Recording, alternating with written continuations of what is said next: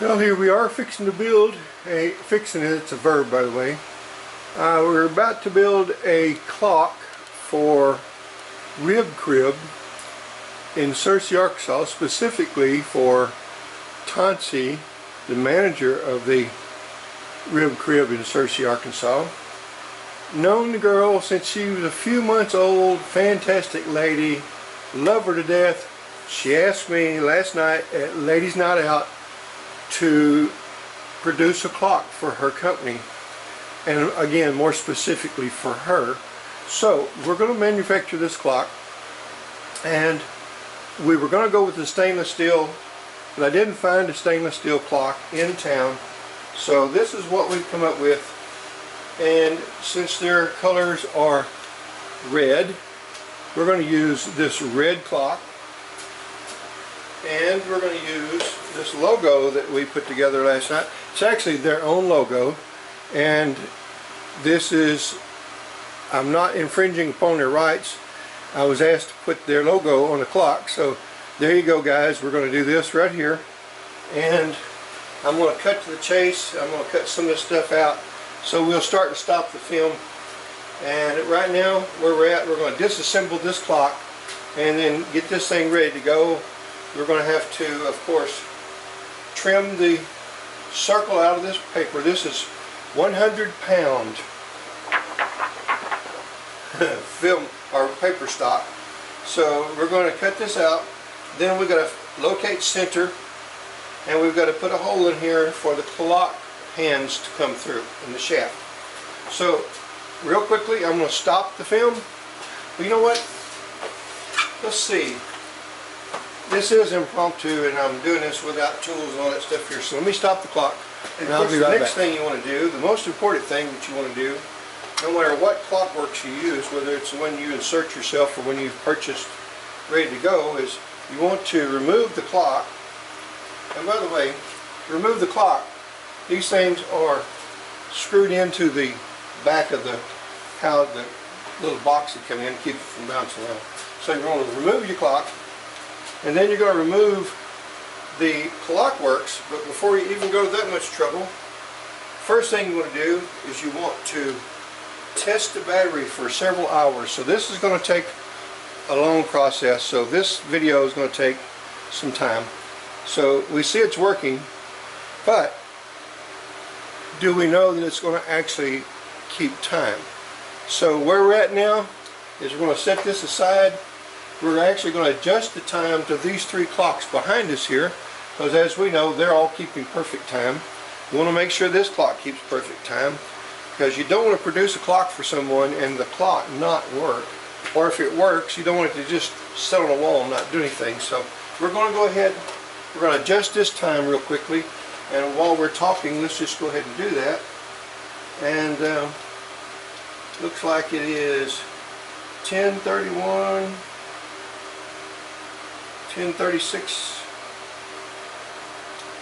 more or less. So let's stop the second hand at right there, straight up, and there we go. I'll stop the second hand right there. We're going to adjust this to 10:37. Then we'll put the battery back in when it gets to 10:37, and that's where we're at right now. So here we go. So everyone, stand by. Tell you what we'll do. If it keeps perfect time for 1 hour, I usually test these things before I let them go out, before I even make one. I had to go get these clocks this morning. I was looking for stainless steel, could not find one in town. And that's not a clock that you see every day, and for what I was going to have to pay purchase price, I didn't figure that Tonce would want to spend that kind of money either. So I would like to have had a stainless steel bezel and back, but anywhere from a throwaway clock works inside at $41 to $250, I wouldn't spend that much money either, because it's just a clock. No one uses clocks anymore much, but still, we appreciate those that are buying these clocks, and we want to make sure she's got a good clock. So we'll be back shortly. Alright, Tonce, here we go. We've got the clock tested. and kept perfect time. Very important. We've got it naked. We've got it ready to, and we've got the clock face ready to go. This is clock face number 2. Anyway, we've got the fancy clock face with your logo on there as requested, and we're about ready to assemble. Now I'm not going to bore you with that. I'm going to go ahead and get that prepped, both surfaces, both the back and the surface of the clock, and we'll get that on there and we'll show that to you shortly. Oh, hello, we're back. Thought I better get a drink of water here. So we've got the clock face, the hands back on, and of course the requisite test one more time. And that is supposed to be like a 10-second test, which we'll do real quickly.